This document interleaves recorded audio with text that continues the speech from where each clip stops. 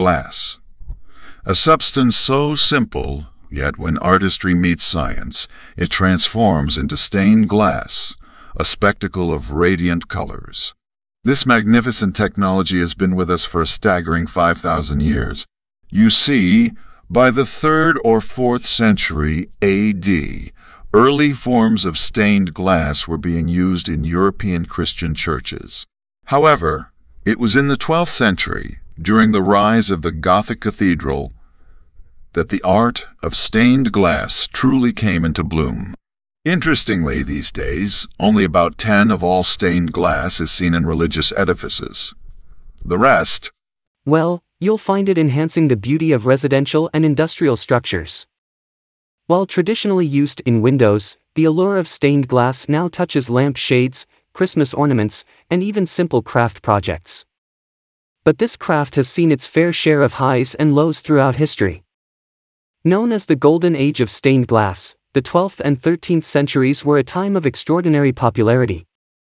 However, by the time of the Renaissance, painted glass took center stage, leaving stained glass in the wings. By the 18th century, medieval-style stained glass creation had become a rarity. But hold on. The second half of the 19th century brought about a revival. Artists traveled back in time, rediscovering the medieval principles of designing and working with stained glass, giving birth to a whole new wave of stunning creations. Across the pond in America, William J. Bolton kicked off the stained glass movement in 1843, creating a window for a New York church. Yet, it wasn't until the end of the 19th century that the art gained momentum with Louis Comfort Tiffany and John Lafarge.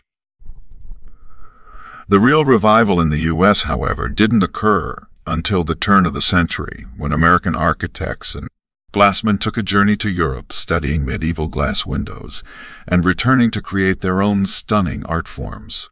So, how does this marvel of art and science come to life? A stained glass object, like a window, consists of pieces of glass held together by lead. These pieces, roughly 1/8 inch thick, are bound together by grooved lead strips or cames and soldered at the joints. Metal saddle bars tied with wire and soldered to the leads secure the entire window at regular intervals. Larger distances are reinforced by T-bars fitted into the masonry. Then there's the faceted glass panel. It differs from traditional stained glass, consisting of slabs of glass embedded in a matrix of concrete, epoxy, or plastic, rather than being held together with lead.